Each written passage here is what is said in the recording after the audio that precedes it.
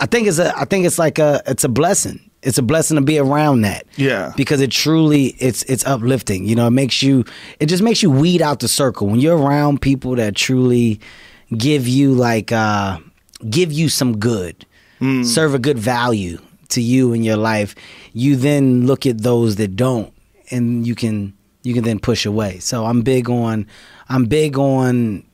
personality. I'm big on energy. I'm big on will and wants. I believe that is contagious. So if you have a bunch of laziness and a bunch of bullshit around you, naturally it's going to feed off. You're going to find yourself becoming what's in your environment. There is no such thing as failure. Failure is an idea, because success is also a stupid idea. It's your idea, what is success and what is failure, isn't it? Instead of trying to change the world, change your idea. Isn't it easier? You know, in the Middle Ages, in England, when you met a very poor person, that person would be described as an unfortunate. It's literally someone who had not been blessed by fortune, an unfortunate. Nowadays, particularly in the United States, if you meet someone at the bottom of society, they may unkindly be described as a loser. There's a real difference between an unfortunate and a loser, and that shows 400 years of evolution in society and our belief in who is responsible for our lives. It's no longer the gods, it's us. We're in the driving seat. That's exhilarating if you're doing well, and very crushing if you're not. It leads, in the worst cases, in the analysis of sociologists like Emil Durkheim, it leads to increased rates of suicide. There is no such thing. These are all social things. These are not existential things. We created the society for our well-being, not to take our lives. Yes? You created your family, your social structure and every other damn thing for your well-being, not to take your life, isn't it? Now every damn thing can take your life. Don't make things that you create, things that human beings create, larger than your life. That is the basis of your suffering. I got a life. I got a hell of a life that I've lived, full of ups, downs, potholes, cobblestone, speed bumps, flat road, U-turns, some smack brick walls that I done ran into, you know, some revolving doors of back and forth, and through it all, my mental has only gotten better. Because I feel like I've been in the mental gym, the mental fitness that coincides with life. You know, it should get better. You should get wiser. You should get smarter. You should be able to make better decisions. And all of my decisions came from the massive amount of fuck-ups. And I can now share those fuck-ups. I can now share the rights and the wrongs and the way that I handle all of the things that I've done. And people can just take that information and go, wow, I never looked at it like that.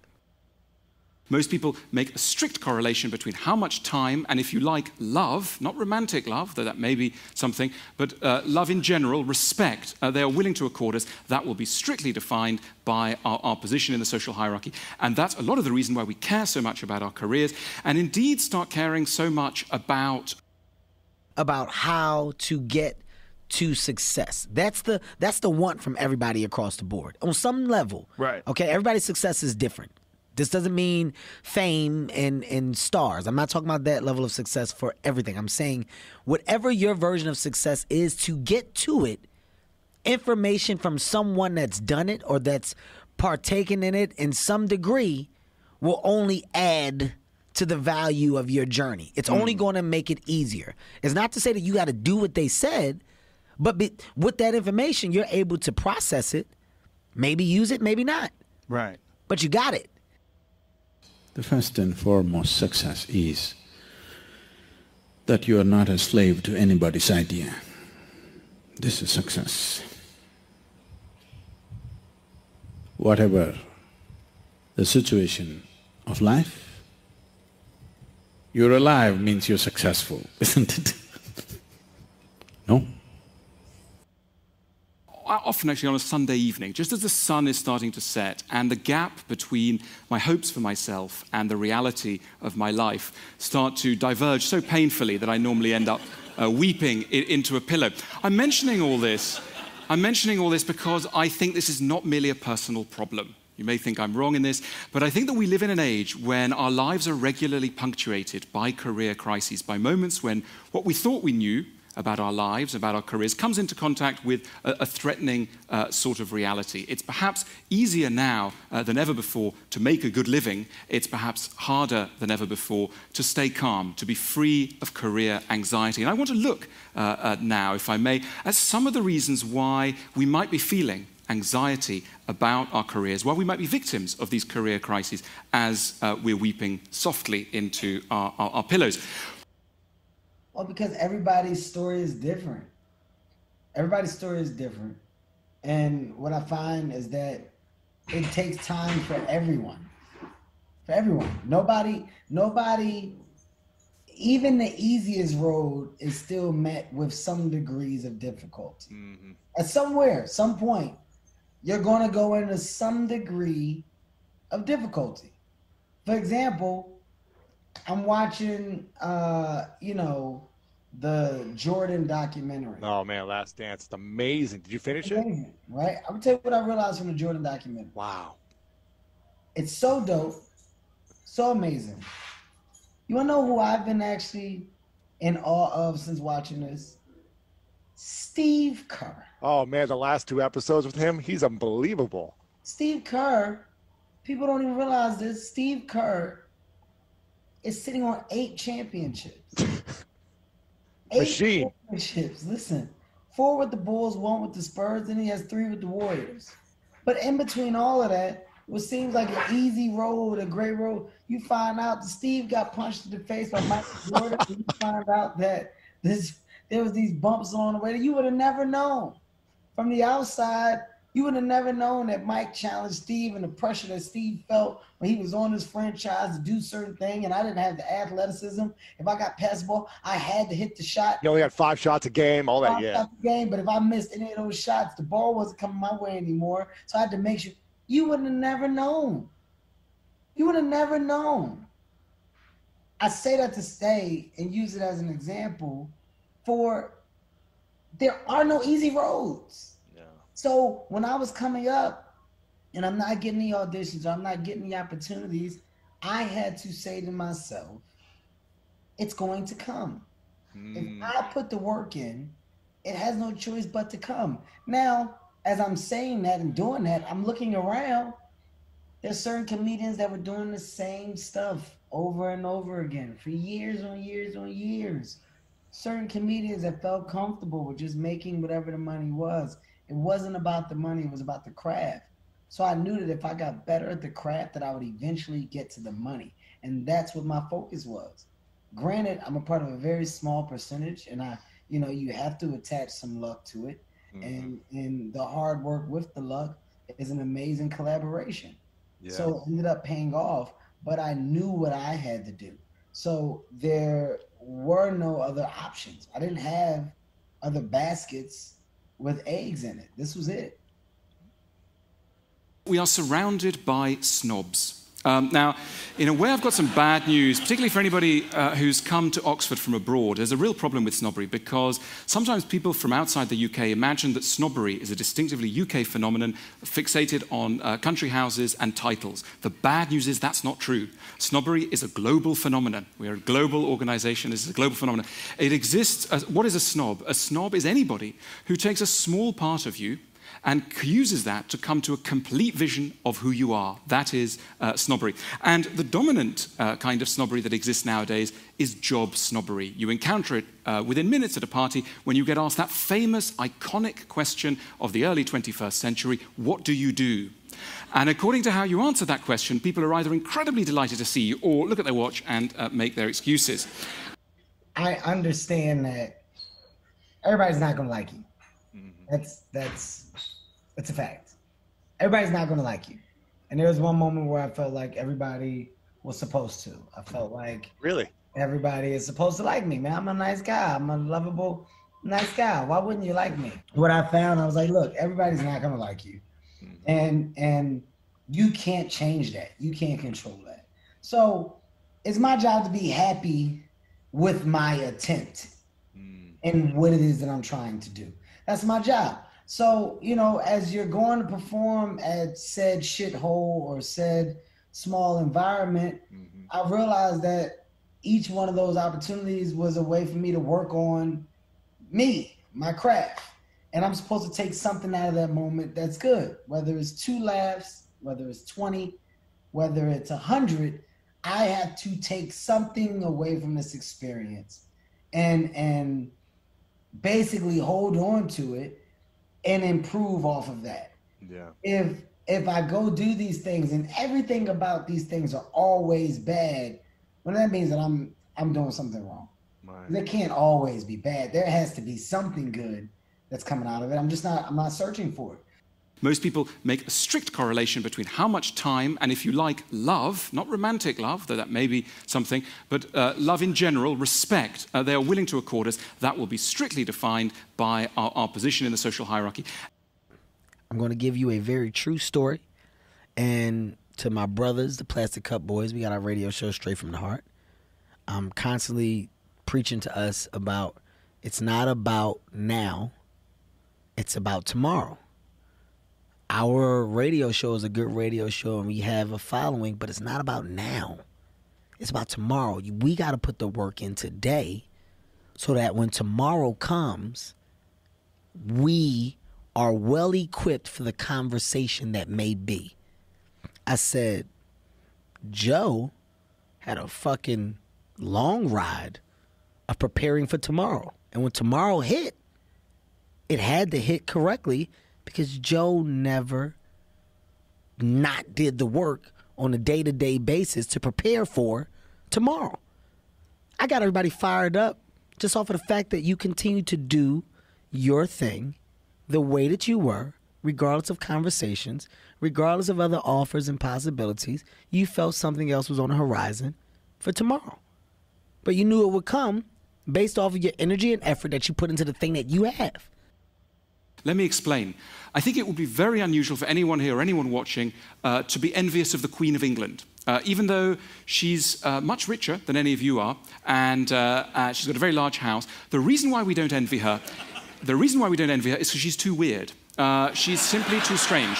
We can't relate to her. She speaks in a funny way. She comes from a sort of odd place. So we can't relate to her. And when you can't relate to somebody, you don't envy them. The closer two people are in age, in background, in the process of identification, the more there's a danger of envy, which is incidentally why none of you should ever go to a school reunion, because there is no stronger reference point than people one was at school with. But the problem generally of modern society is that it turns the whole world into a school. Everybody's wearing jeans, everybody's the same, and yet they're not. So there's a spirit of equality combined with deep inequalities, which can make for a very stressful situation. It's probably as unlikely that you would nowadays become as rich and famous as Bill Gates as it was unlikely in the 17th century that you would accede to the ranks of the French aristocracy. But the point is, it doesn't feel that way. It's made to feel by magazines and other media outlets that if you've got energy, a few bright ideas about technology, a garage, you too could start a major thing. And the consequences of this problem make themselves felt in bookshops. When you go to a large bookshop and look at the self-help sections, as I sometimes do, if you analyze self-help books that are produced in the world today, there are basically two kinds. The first kind tells you, you can do it, you can make it, anything's possible. And the other kind tell you how to cope with what we politely call low self-esteem, or impolitely call feeling very bad about yourself. There's a real correlation between a society that tells people that they can do anything and the existence of low self-esteem. So that's another way in which something that's quite positive can have a nasty kickback. There's another reason why we might be feeling more anxious about our careers, about our status in the world today than ever before. And it's again linked to something nice. And that nice thing is called meritocracy. Now, everybody, all politicians on left and right, agree that meritocracy is a great thing, and we should all be trying to make our societies really, really meritocratic. There's, in other words, what is a meritocratic society? A meritocratic society is one in which if you've got talent and energy and skill, you will get to the top. Nothing should hold you back. It's a beautiful idea. The problem is, if you really believe in a society where those who merit to get to the top, you'll also, by implication, and in a far more nasty way, believe in a society where those who deserve to get to the bottom also get to the bottom and stay there. In other words, your position in life comes to seem not accidental, but merited and deserved. And that makes failure seem much more crushing. And I don't think people understand how valuable they can be if they use their time correctly. Yes. Now, have you always been like this? Have you always been this ambitious? Always? Fucking guy, man. But always? Always. Really? I find a light in every dark tunnel. I will find a goddamn light, man. I hear it all. Listen, when I tell you the weight on my back is so heavy of all the stuff that I deal with, and I'm fine. The reason why I'm fine is because I'm genuinely happy. I'm happy. And I'm not happy just because of the success. The success acts as a bonus. I'm happy because I truly know the definition and the feeling that comes with happiness. I truly know it. I felt it. I felt it when I said, yo, what really makes me happy? And I look at Heaven and Hendrix and I look at Zoe. I look at my wife. I go, yo, I didn't have the family shit when I was coming up. Yo, I got one. I got one. Look what I done did. Look what I built. These people depend on me. I provide for these people. That makes me happy. That makes me happy when my daughter comes up. Dad, you're not only my dad, you're my best friend. Yo, I'm happy. That's my world.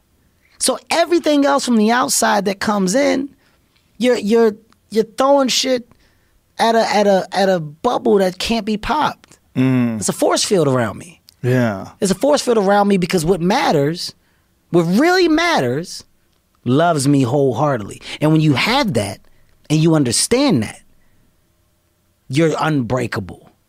So if you don't add to that force field, if you don't make my force field stronger, you don't get time from me. My team, Heartbeat Productions, the people underneath my umbrella, you're a part of my force field. You believe what I believe. We all see the same things. We want the same things. So we march with the same beat. You can't shake that when you're an individual that's seen that and understands that. If you've never felt that, if you have no idea what that feels like, then it's easy to shake you. That's why some people are easily broken. Being broken is not a hard thing. It's not a hard thing. So those that do get broken, those that do get down, those that do get depressed, I understand. I understand. I don't knock people for it. I don't knock anybody for it. What I also understand is that the encouragement that can come from so many can add value for those that may need a little push. That may need a little, hey man, pick your chin up. It's so easy to be that positive reinforcement for somebody and add value. It's so easy. But some people choose to throw that aside and kick while you're down. I'm drawn to a lovely quote by St. Augustine in The City of God, where he says, it's a sin to judge any man by his post. In modern English, that would mean it's a sin to come to any of you who you should talk to dependent on their business card. It's not the post that should count. And according to St. Augustine, it's only God who can really put everybody in their place, and he's going to do that on the day of judgment with angels and trumpets and the skies will open. Insane idea if you're a secular person like me, but something very valuable in that idea nevertheless. In other words, hold your horses when you're coming to judge people. You don't necessarily know what someone's true value is. That is an unknown part of them, and we shouldn't behave as though it is known. Perfection doesn't exist. It don't exist, Joe. We're in a time right now where people expect perfection. You expect perfection. And I don't know where this came from. I don't know what happened that this is the criteria for living. My true understanding is, all right, you got one life. And that one life, the goal for us is to live it to the best of our ability from the beginning to what's said the end. In the middle, in the beginning, middle, You're going to do things. You're going to make mistakes. You're going to fuck up. You're supposed to learn and then move forward with the understanding of what not to do. And when you move forward, life may get better, it may not, but somewhere along the lines it's going to click. And everything that I went through back here was supposed to happen so that now that I'm here, I'm able to go ahead with such a high level of knowledge, and I can make other people better. I can make myself better. I can do more for my family. Something happens. My dad is the prime example. Crazy drug addict, in and out of jail. Life was very bad. Very fucking bad for my dad. Son got successful. Son then took money, gave it to his dad. Here's your house. Here's your truck. Here's your monthly. At this age, I want you to live your life. You done made mistakes. You can't rebuild and correct the things that you've done. I'm your son. I love you. You can't go back and redo. You can't try to keep going backwards. It ain't about me. You got grandkids. Go be the best grandpop you can be for these grandkids. That's your focus now. Where's this energy devoted to? Being a grandpop for the grandkids. Don't worry about me. But something happened in your life. Something happened that took you in the direction to reap the benefits of your son's happiness and success. My energy is now contagious enough and I hand it to you. So now you're able to give that off to all these other people that you're around. Something happens, and that's in every single life. In every life. I understand that. There's a payoff for bad eventually. There's a payoff. It can't be bad, but for so long. If you got the strength and the understanding to realize that, shit will change. It will change. It's impossible. It's just like poker. I don't know if you play poker or not. I don't. If you play poker, you can run bad forever, but it will eventually turn around once you grasp the understanding of the game. Eventually, it's going to turn around. Blackjack, you're never going to beat the casino, but eventually you're going to have a good run. If you catch a run, you'll do good. Get the fuck out of there. You waited long enough for it to happen. Here it come. Catch it, leave. Anything in life will eventually turn good. My mom reinforced knowledge. My mom reinforced you don't start things and not finish them. You don't quit. There's nothing that comes out of quitting besides knowing that you didn't finish. We finish everything. You start it, finish it. If you're going to do it to try and be the best. Not be better than other people, be the best for you. If you're in school and you're going to class, I'm not asking you to get straight A's. I'm asking you to get the best grade that you can possibly get. Give me 100% all the time, and I'm a happy mother.